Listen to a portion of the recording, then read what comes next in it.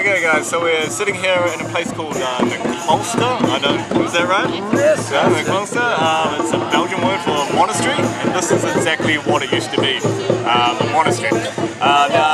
To be honest, I just got here, I've just been fed, I got some really good food for a very cheap price. I don't know a whole lot about this place, but we are here with someone who runs this place, so Marco, just over here, he is going to, would you like to tell us a little bit about what you guys do here? Yes, we are. In fact, we are squatting people. So we use we squat. We took the squat for ourselves, and it's it's a little bit. It's not a little bit, but it's allowed it. Allowed it. How we see the government let us be here, but we have to do it on the right way. So we have to help poor people. We have to give. We have to do several social activities. Okay, so when you came in here, there was nobody in this place. You took it over? It's about 2 years and a half when we tried to get in this place. It was a horrible, dirty place. So we clean it up. We make places of it. We make it livable for many people, and that's also one of the reasons we can stay here. So because we try to make the building still a little bit. You know, strong, how we call it? Restore it. Yeah, we so restore it a little down. bit. We try to put some nice things in it. Electricity we repair and things like that. So, and because of those things, so we are allowed it by government to be here. So after restoring it, the government said, okay, you can. Okay, you're doing well. You're doing well, and so yeah, we do a lot of food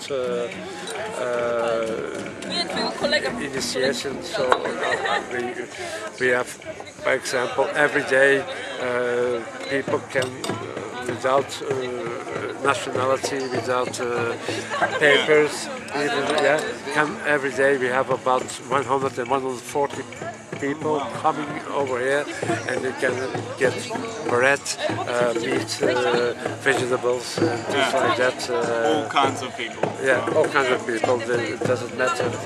So every Wednesday we give soup for the homeless people. We do it. We give them a nice place to be for a few hours. We give them soup. So that we do every Wednesday and every Friday, like today.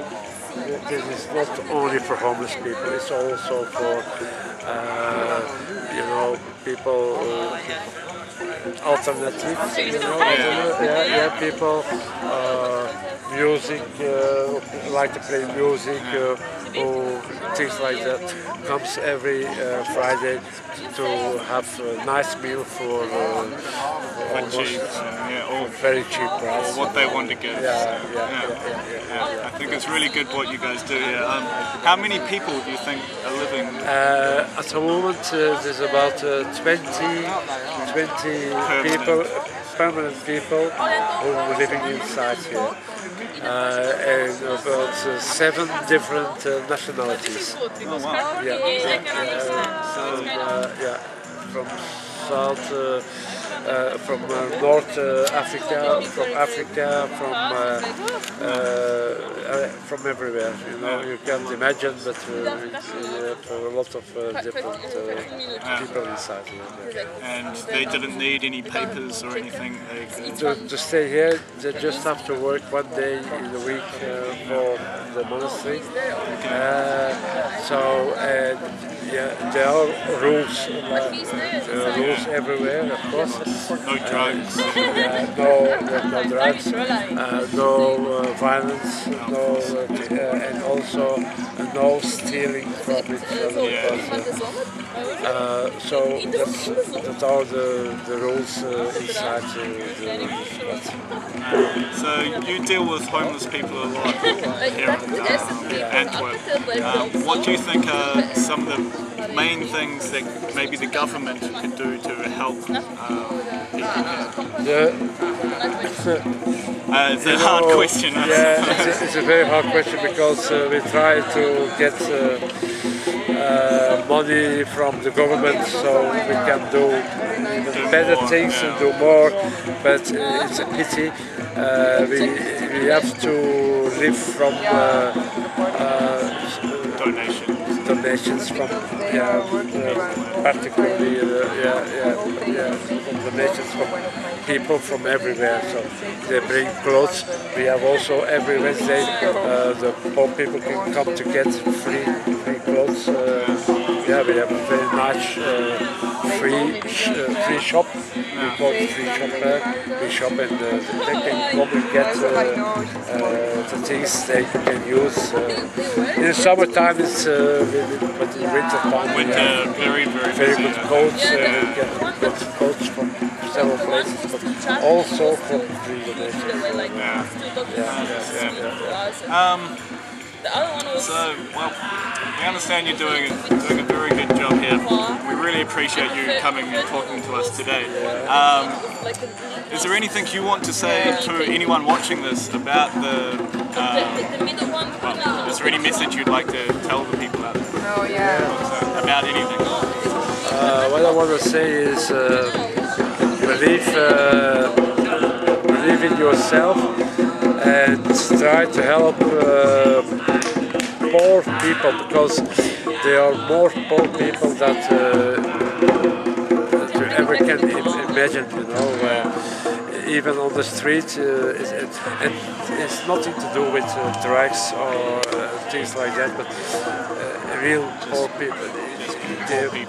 Who are put in the situation that let us help them if possible, because the need for, even in Belgium, what's supposed to be a rich country, even in Belgium there is a lot of poorness. All over Western Europe, it's what we're trying to show, that even in the richest countries in the world there are still thousands of people out on the street. But as long as we have more people like you, Marco, helping, setting up places like this, so hopefully more people can follow your example. And like I said, if we can help, if everyone gives a little bit more to the poor, needy. I think it's a small step, but with enough effort. We have to help. Marco, thank you very much for talking to us, and thank you very much for leading us in. It was really great. Pleased to meet you.